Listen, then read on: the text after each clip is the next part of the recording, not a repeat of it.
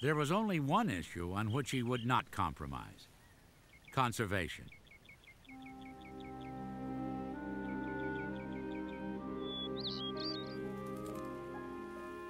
Dear Kermit, he wrote his son, Mother and I have just come home from a lovely trip to Pine Knot. It is really a perfectly delightful little place. In the morning, I fried bacon and eggs, while Mother boiled the kettle for tea and laid the table. It was lovely to sit and hear the birds by daytime, and at night the whippoorwills and owls and little forest folk. In 1905, Edith Roosevelt paid $195 for a cabin deep in the woods east of the Blue Ridge Mountains of Virginia. She called it Pine Knot. It was very simple. It was bare bones. There was no running water, no facilities of any kind, no electricity, and they went there to be away. It was their retreat.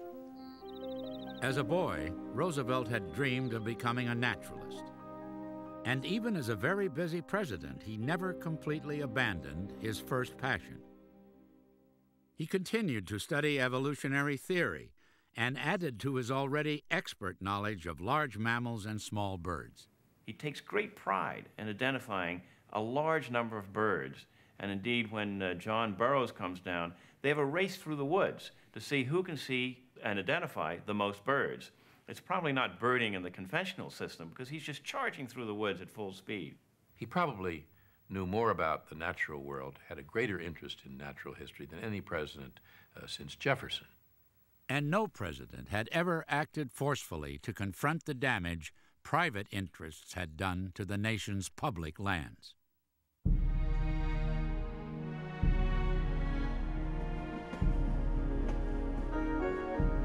For more than a century, America's natural resources had been cheaply given away, then exploited and destroyed. Forests had been decimated, grasslands ruined, buffalo slaughtered.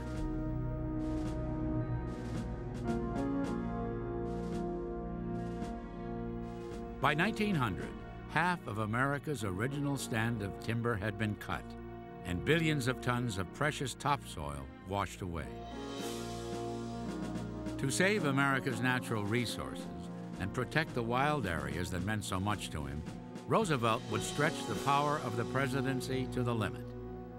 We must handle the water, the wood, the grasses, he wrote, so that we will hand them on to our children and children's children in better and not worse shape than we got them. Conservation is the one real cause for Theodore Roosevelt when he first becomes president. It is the only thing in domestic affairs where he gets out in front, even of reformers. Public rights come first, Roosevelt said, and private interests second. Roosevelt would fight a running battle against the conservatives in Congress to preserve the nation's natural resources and some of its most famous landmarks. Congress was refusing to make the Grand Canyon into a national park. And the reason was because the developers were coming along and they were going to improve it. What TR did is he realized that he had the power to make national monuments and the power to make game reserves, and so he declared the sides of the canyon a national monument and the base of it a game reserve, and he said Congress will come to its senses eventually.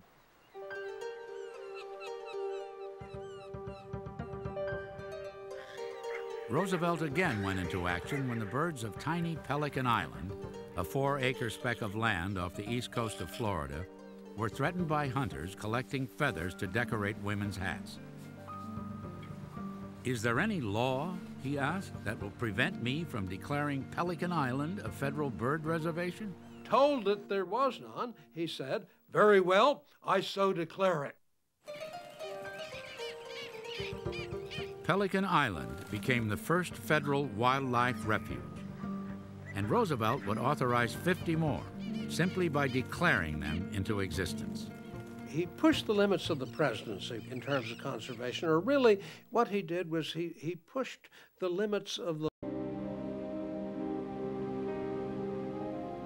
For him, it really is a moral issue. We need to preserve the wilderness. He believes when life begins to get too easy and the elements of danger and of risk and of hardship are removed, we have to expose ourselves to those again. And we need to preserve the places where we can do that. You need the challenge.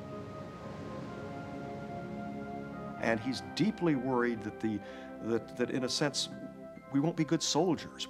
Men especially won't have the opportunity to develop the physical and the moral qualities that will make them soldiers and citizens and do the things, in other words, to make them be like him.